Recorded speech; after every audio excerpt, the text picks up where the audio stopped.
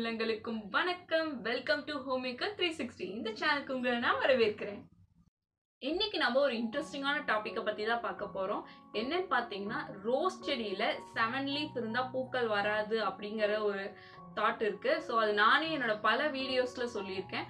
But அது எந்த மாதிரி ரோஸ் செடியிலங்கிறத இந்த வீடியோல டீட்டெயிலா சொல்லியிருக்கேன். கண்டிப்பா அந்த வீடியோ ஃபுல்லா பாருங்க. வாங்க வீடியோக்குள்ள போகலாம். இன்னைக்கு நம்ம சப்ஸ்கிரைபர் ஒருத்தங்க நம்ம கிட்ட ஒரு டவுட் கேட்டிருந்தாங்க. 7 லீவ்ஸ் இருக்கிற ரோஸ் செடியில வந்து பூக்கள் பூக்காதுன்னு சொல்றீங்க. பட் உங்களுடைய ரோஸ் செடி ஒன்லயே பாத்தீங்கன்னா 7 லீஃப் இருக்கு, ஆனா அதுல பூக்கள் பூக்குது, அது எப்படின்னு கேட்டிருந்தாங்க. பட் அதுக்கான விடை தான் இந்த வீடியோ. ஸோ இந்த வீடியோ லாஸ்ட் வரைக்கும் பாருங்க, உங்களுக்கு கண்டிப்பா நான் என்ன சொல்ல வரேன்னு புரியும்.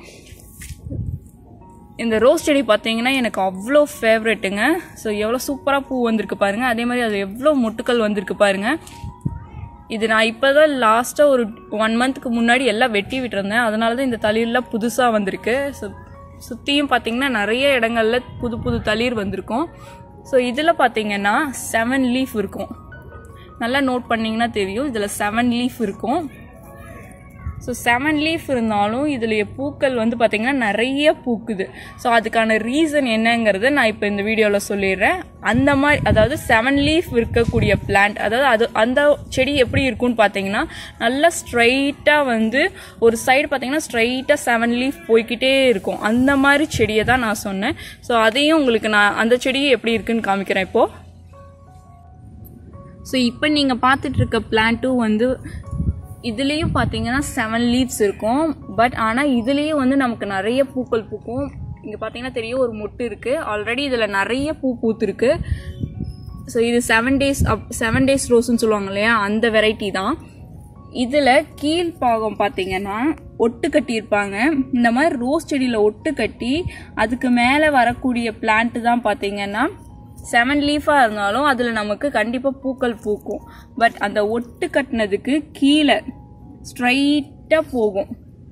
இந்த மாதிரி ஸ்ட்ரைட்டாக செவுத்தை தாண்டி போகுது பாருங்க. ஸோ இது வந்து பார்த்தீங்கன்னா ஸ்ட்ரைட்டாக இது போய்கிட்டே இருக்குமே தவிர இதில் பூக்கள்லாம் பூக்காது. ஸோ இந்த 7 லீஃப் வரக்கூடிய செடியை தான் நான் சொன்னேன். இப்போ நம்ம அந்த ஸ்ட்ரைட்டாக போகிற அந்த செடியை மட்டும் கட் பண்ணி விட்டுக்கலாம்.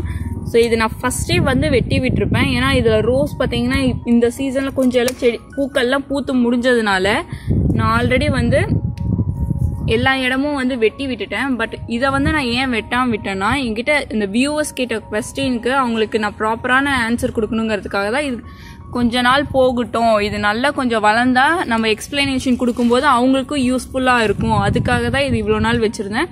ஸோ கண்டிப்பாக இந்த வீடியோ உங்களுக்கு பிடிச்சிருக்கும்னு நான் நம்புறேன். நான் சொன்ன டிப்ஸ் உங்களுக்கு யூஸ்ஃபுல்லாக இருக்கும். ஸோ மறக்காமல் எங்கள் சேனலுக்கு லைக் பண்ணுங்கள், ஷேர் பண்ணுங்கள், சப்ஸ்கிரைபும் பண்ணிடுங்க. Thank you. Have a nice day. இந்த வீடியோ உங்களுக்கு பிடிச்சிருந்தா கீழே இருக்க சப்ஸ்கிரைப் பட்டனை ப்ரெஸ் பண்ணுங்க, பக்கத்தில் இருக்க பெல் ஐக்கானை கிளிக் பண்ணுங்க. இன்னும் எங்களோட எல்லா வீடியோஸையும் பார்க்க லிங்க் பட்டனை கிளிக் பண்ணி எங்களோட எல்லா வீடியோஸையும் பார்த்து என்ஜாய் பண்ணுங்க.